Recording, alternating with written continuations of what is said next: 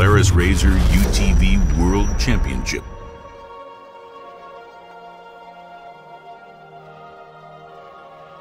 Justin Lambert is no stranger to off-road racing and the rigors of off-road fabrication.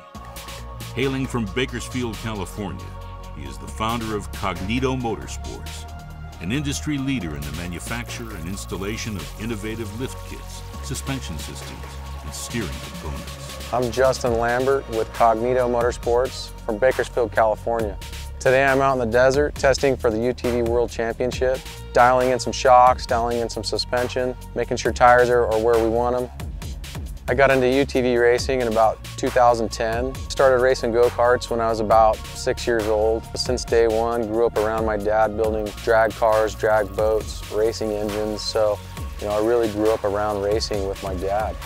Currently, we're preparing for the UTV World Championship.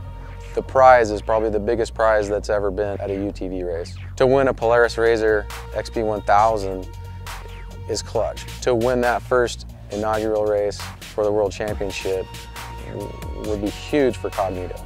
My race car is a purpose-built desert race car to race with the highest level of competition in UTV desert racing. We've taken the RZR platform, the XP1000 platform, and basically read the rule book front to back for best in the desert and score. And we made sure that we're abiding by all the rules and doing everything that we could to make this car the most competitive that it could be. We started racing back in 2010 in a Kawasaki Teryx. That was a pretty good platform at that point. The Polaris RZR just upped the game. Every year they were upping the game, so we decided to change over to the Polaris RZR platform.